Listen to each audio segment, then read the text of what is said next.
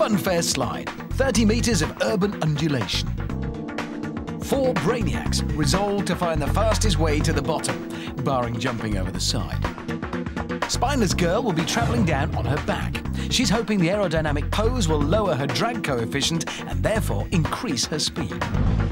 Praying boy Brainiac will be launching on his knees. He's hoping that concentrating his centre of gravity in the middle of the mat will give him the edge. Kamikaze lad will be going down head first, again to lower his drag coefficient, but mainly because he's the only one stupid enough to agree to it. And bringing up the outside is Weedy Brainiac. He'll be taking the safe option. Bum safely on mat, feet safely in the handy pouch, and odds on to safely finish last. So, place your bets. The judges are on hand to ensure no foul play. We're expecting a tight contest. On your marks, get set.